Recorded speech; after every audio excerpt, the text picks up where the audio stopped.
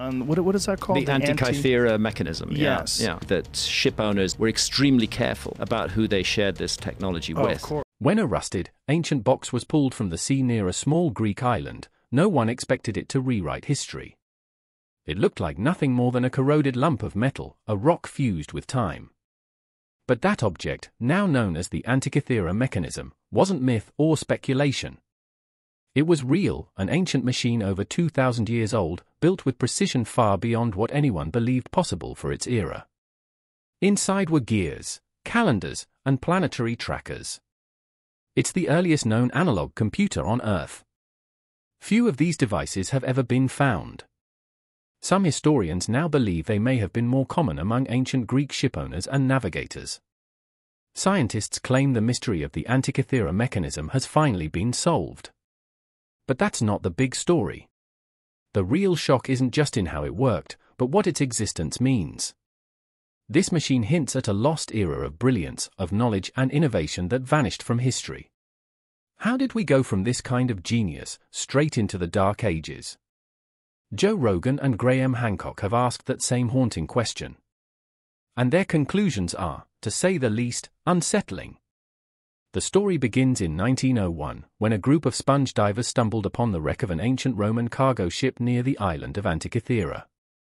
They weren't searching for lost civilizations, just sponges to sell. But beneath the waves, they discovered a shipwreck that had been sitting undisturbed for more than 2,000 years. Among the usual treasures, statues, coins, jewelry, was something odd and unimpressive, a lump of metal, cracked, corroded, and easily overlooked. But in 1902, archaeologist Vallejo Stares took a closer look. During a major recovery operation, he noticed something embedded in the bronze, a gear. A real gear, crafted with precision. Many dismissed it at first, thinking it had to be a mistake. It wasn't. What they had discovered was not a statue or ornament, it was a machine. Eventually named the Antikythera Mechanism, it would earn its place as the world's first analog computer. Unlike digital machines, this was all gears, wheels, and mechanical elegance. It was built by ancient Greek engineers between 150 and 100 BCE, capable of tracking celestial bodies with astonishing accuracy. It followed the movements of the Sun, the Moon, and the 5 planets known in antiquity: Mercury, Venus, Mars, Jupiter, and Saturn. It even predicted eclipses and calculated the timing of the Olympic Games. It was about the size of a show box, but inside were 30 finely crafted bronze gears, some with teeth so precise they rivaled modern engineering. This wasn't decoration. This was technology, millennia ahead of its time. The Antikythera Mechanism shattered the narrative of a primitive ancient world. If a machine like this existed over 2,000 years ago, what else might they have built? Why didn't more survive? That's where the mystery deepens. For decades, the device remained a mystery. Too fragile to handle, too damaged to decode, it sat in pieces, 82 fragments, corroded and silent. But advances in technology changed everything. CT scans and powerful X-rays allowed researchers to peer inside without damaging the artifact. What they discovered stunned the world. It was a machine designed to model the cosmos. A crank on the side turned a series of gears that moved dials, each showing the position of the Sun, the Moon, and the planets. It displayed the phases of the Moon and predicted eclipses with uncanny precision. On its back were spiral dials used to count years and track astronomical cycles. One gear had exactly 223 teeth, matching the Saros cycle, which ancient astronomers used to predict eclipses.